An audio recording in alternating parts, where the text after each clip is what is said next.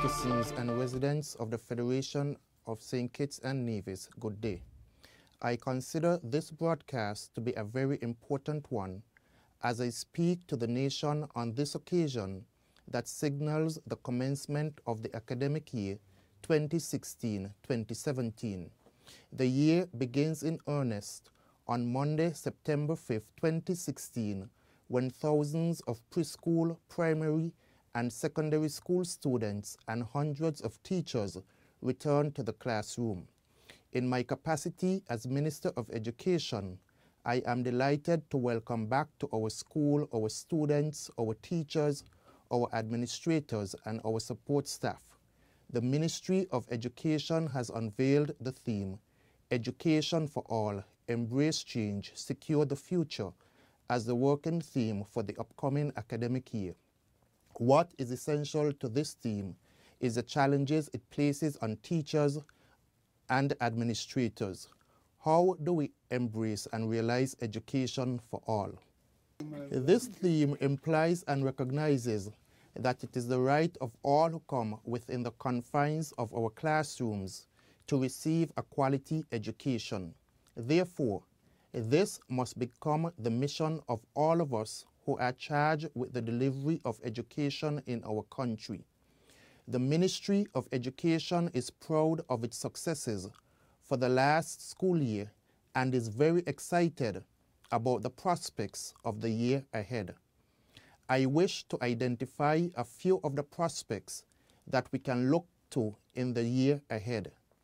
Integral to charting the course for a brighter educational future for all of the nation's children is the integration of the Technical and Vocational Education and Training Initiative, TVET. The recently launched TVET initiative is an indication of my ministry's recommitment to invest substantially in programs of skill development that will create pathways to various levels of certification for secondary and post-secondary students. The construction of a brand new state-of-the-art Bastia High School will begin during the upcoming school year. Very shortly, the Cabinet of the Government of National Unity will make final its selection for the site of the new Bastia High School. Faculty and staff at this institution, as well as students and their parents, are assured that work on their new school will commence before the end of 2016. The Ministry of Education is cognizant of the need to reshape education in St. Kitts and Nevis. In doing so, the ministry has mapped out a path that will align its policies with a number of educational initiatives. Such initiatives include the OECS Education Sector Strategy Plan and the new global mandate, Education for All. To better deliver education in a manner that meets 21st century standards, my ministry is pleased to announce that during this academic year, computer labs at all of our primary and secondary schools will be upgraded. The Ministry of Education has formalized its agreement in partnership with Ross University and DeVry University. It is also the aim of my ministry to ensure that every classroom teacher will be provided with the necessary training to integrate the use of technology in the instructional process. In making a trust to put our students first, the Ministry of Education has rebranded the REACH program to meet the needs of our students who need it most. The REACH program has been renamed the SAFE program. The acronym SAFE stands for Supporting the Advancement of Further Education. Students who are desirous of accessing the SAFE program are advised to collect the application form from the Project Self office located at Church Street and return the completed application form with the relevant documentation to the said office not later than Tuesday, 20th September 2016.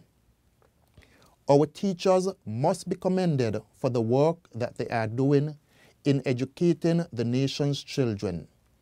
The Ministry of Education expresses its appreciation to those teachers and principals who go above and beyond the call of duty to ensure that our children are successful.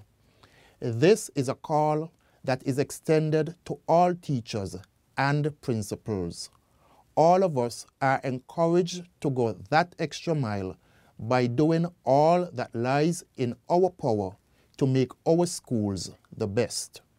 In showing our appreciation to teachers, my ministry is taking steps to recognize the work that teachers do by offering tangible rewards.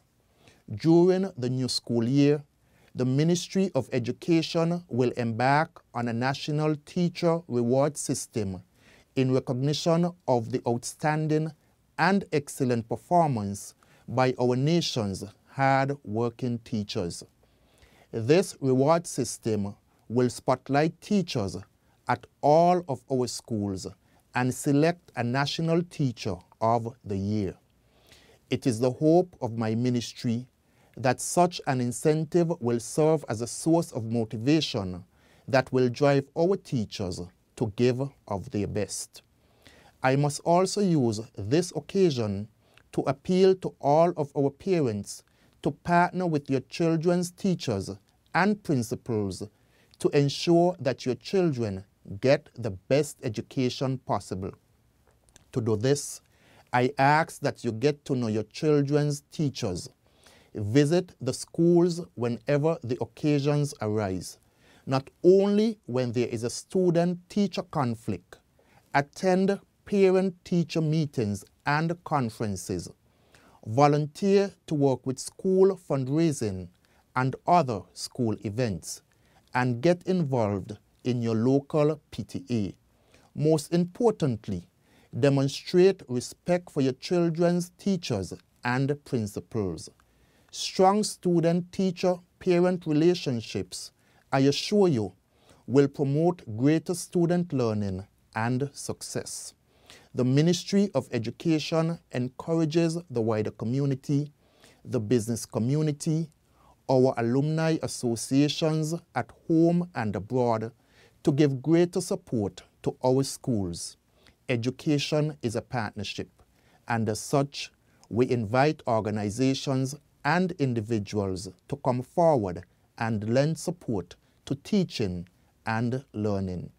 We invite our IT experts and professionals to extend a hand of support to our schools to assist our students and teachers in developing their skills in the technology field.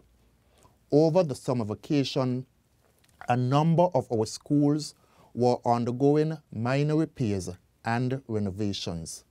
At this point in time, one such school, Shawn Primary, is still undergoing repairs to the roof of one of its buildings. This has forced the Ministry of Education to delay the start of school for the students at Shawn Primary for 1 week.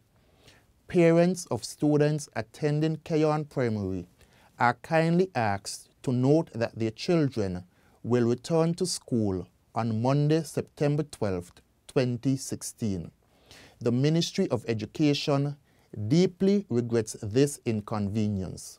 We crave your indulgence as we seek to upgrade the physical plant at that school for the safety and comfort of the students.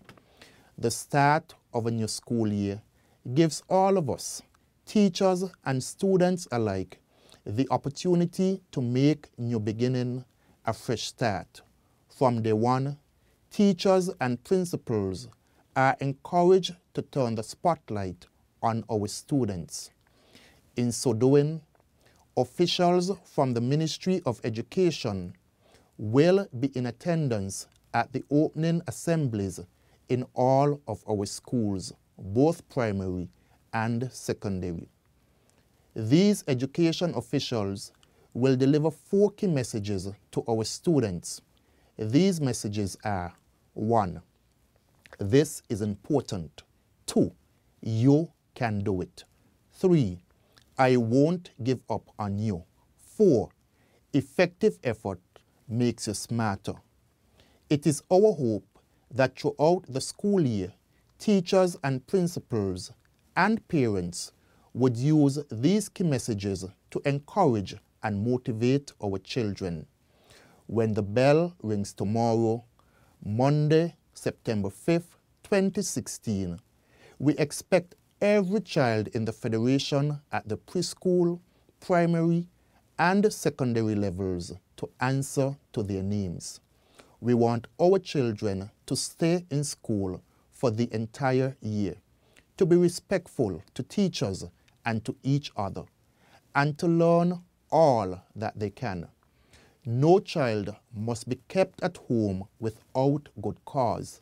Likewise, no child must be excluded from school except for cause as provided in the Federation's Education Act. It is my sincere hope that everyone who works in the field of education, both professional and support staff, will have a very productive school year. It is therefore my very pleasant duty as Minister of Education to declare the 2016-2017 academic year officially launched. I thank you.